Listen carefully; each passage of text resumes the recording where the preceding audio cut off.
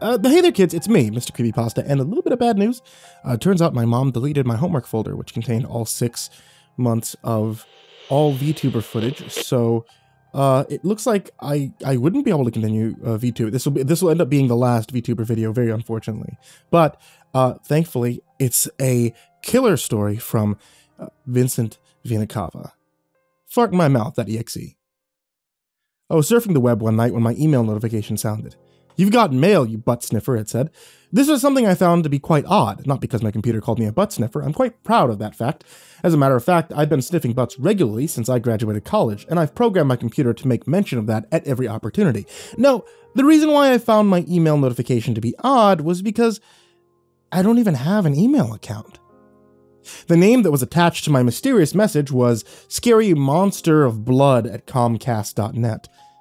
I know I'm not supposed to open emails from people that I don't know because they could contain a virus like COVID or chickenpox, both of which have done far less damage to the world than the Matt Damon movie Stuck on You, in my opinion. But I couldn't help it. It was the title of the email that intrigued me. It said, "No title." When I opened it, the only text was a single link, fARTINMYMOUTH.EXE. Of course, I clicked it. To my horror, my computer turned into a giant asshole. I opened my mouth to scream in terror, but as soon as my lips parted, it released an abundance of poo gas into my mouth. I choked and gagged and clawed at my throat for air, but there was nothing I could do. The poo gas had infected me. It was permeating every fiber of my being. Soon it began to work its way into my mind, and as it was then that I heard its voice, sweet and angelic like Gabriel blowing a chocolate trumpet.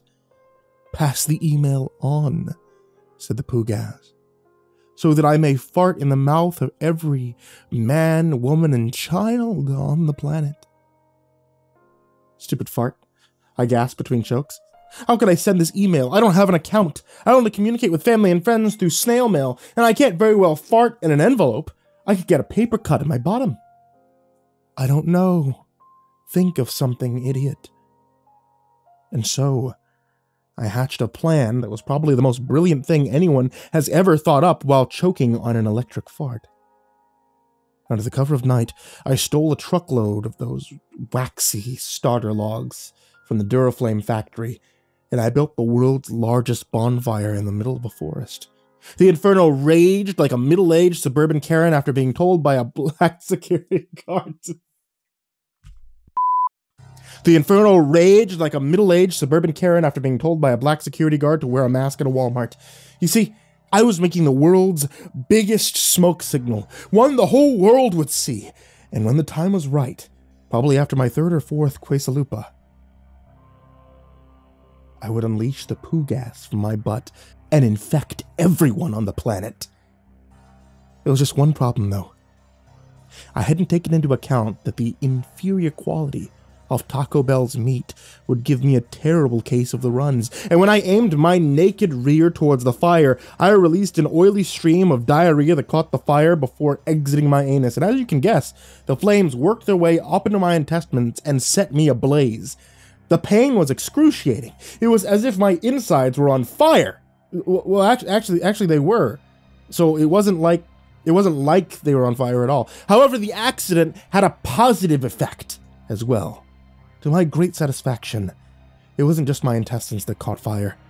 The mysterious fart that had infected me caught fire too. It had been waiting at the mouth of my butt to be released, but had been converted into my Hershey squirts and set on fire. It screamed in its heavenly voice, and I knew that it was dying a terrible death inside my butt. Taco Bell had saved the world. It would have been a happy ending had I not died from first-degree burns of the ass. Sweet dreams, kids.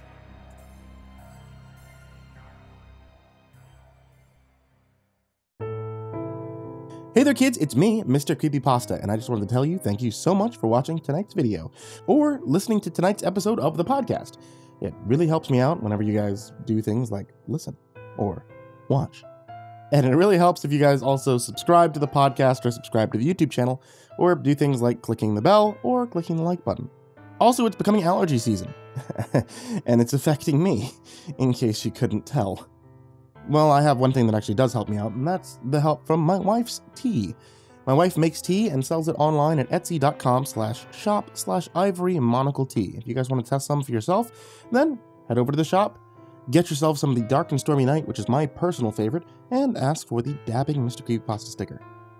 And as always, I want to give a very special thank you to all of my supporters on Patreon. You guys are the ones who help me keep the lights on in the house, as well as allow me to do things like commission brand new stories. In case you guys haven't noticed, we hit that tier.